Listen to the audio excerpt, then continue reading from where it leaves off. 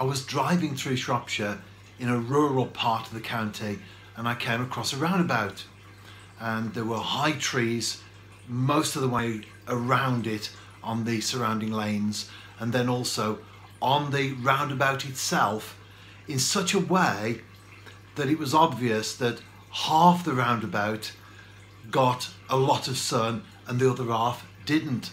And I knew that from the fact that the grass that was all the way around the outside, one half of it was covered with dandelions and daisies, and the other half just grass.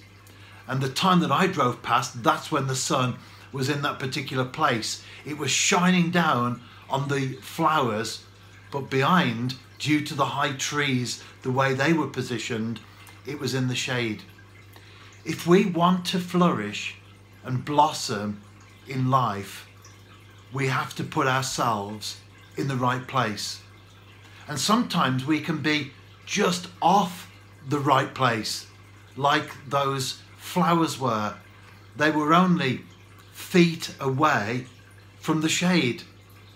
And often it's just little tweaks that we need in our life to make sure that we're in the right place.